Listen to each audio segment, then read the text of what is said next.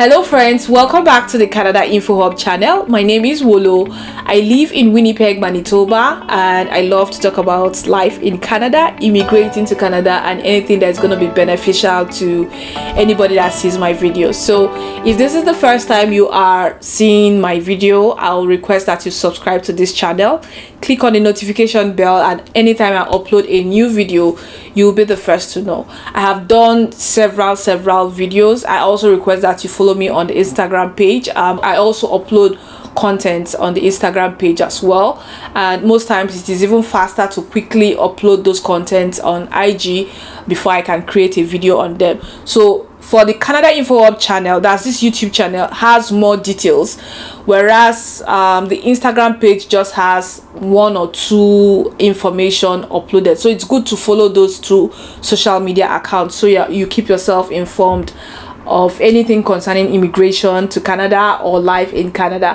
I'll be sharing an update concerning immigration, and that is Ontario. Ontario recently opened the employer job offer immigration program. It was opened for a short time for people to quickly apply. People who had valid job offers. People who had valid job offers living in Canada and outside Canada, they're eligible to apply for a provincial nomination. Now that particular stream does not even really have any form of restriction. So if you're outside Canada, the best thing for you to do is to search for jobs in Ontario. If you get a job offer with a labor market impact assessment, I know LMIA is usually very hard to get.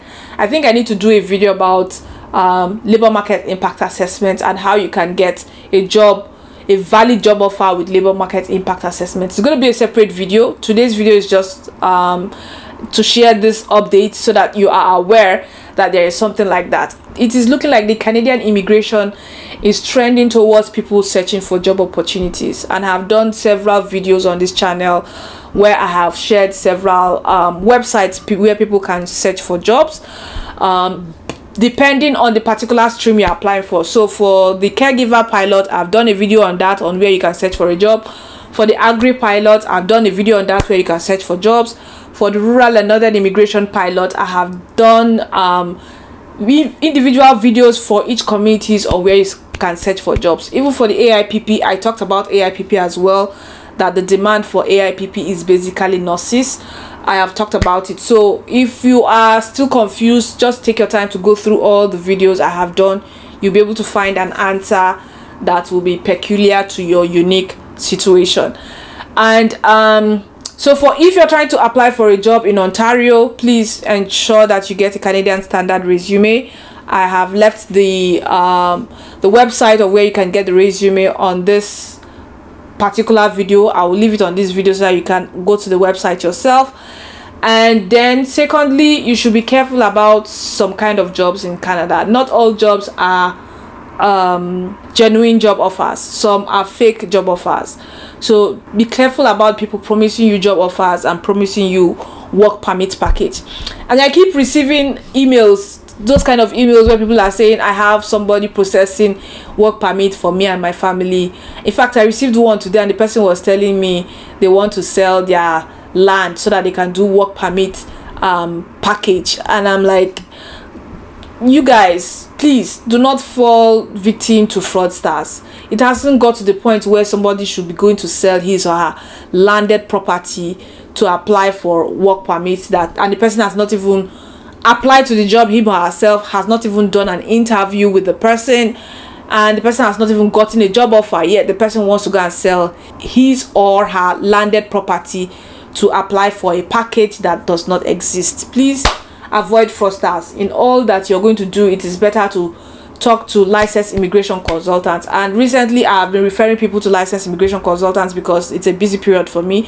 If it's something I can answer, I would have answered, but I don't really have the time. I just had to squeeze out this little time to create this video for this week. And until I am free by the end of September, I might be uploading videos maybe once a week or twice a week. I'm not so sure, but please bear with me and try as much as possible to avoid fraudsters. This channel is basically for you to be able to search for things and do it yourself. I show you how you can do it yourself. I'll show you the website where you can search for jobs and apply for jobs yourself. You know, the ones that you cannot do, the ones that are complex, those ones I can refer you to licensed immigration consultants. So avoid dealing with agents. Please avoid dealing with agents. Those guys, they can spoil your application and you get a ban for 5 years. At the end of the day, your Canadian dream becomes something else, because you got yourself involved with an agent that is not even licensed, that does not know what it takes to get jobs, genuine jobs and work permits. So that's by the way.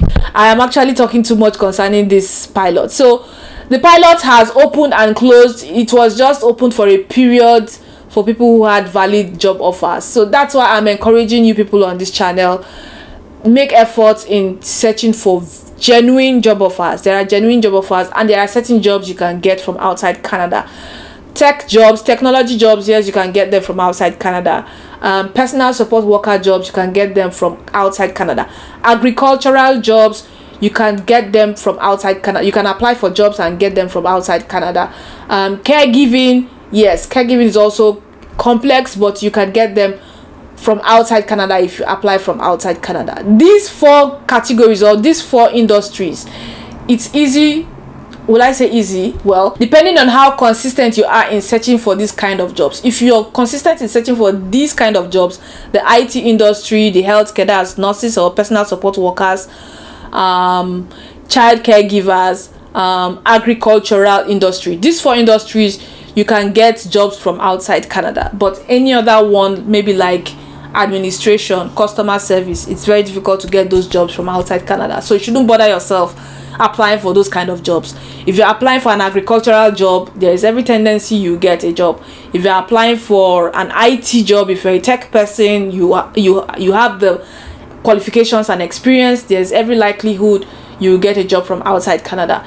If you are applying for a child caregiver, it's difficult, but yes, it's still possible. People are getting job offers from outside Canada. And then if you are a nurse applying for a personal support worker opportunity, you can get those jobs from outside Canada. There is also another industry that I know you can get jobs from, and that's more like construction, hospitality, construction and hospitality industry. The hospitality industry prior to COVID-19, like housekeepers, people who clean hotel rooms and all that, there are lots of people that got such jobs from outside Canada. But because of COVID-19, it has affected a lot of businesses, most especially the hospitality industry.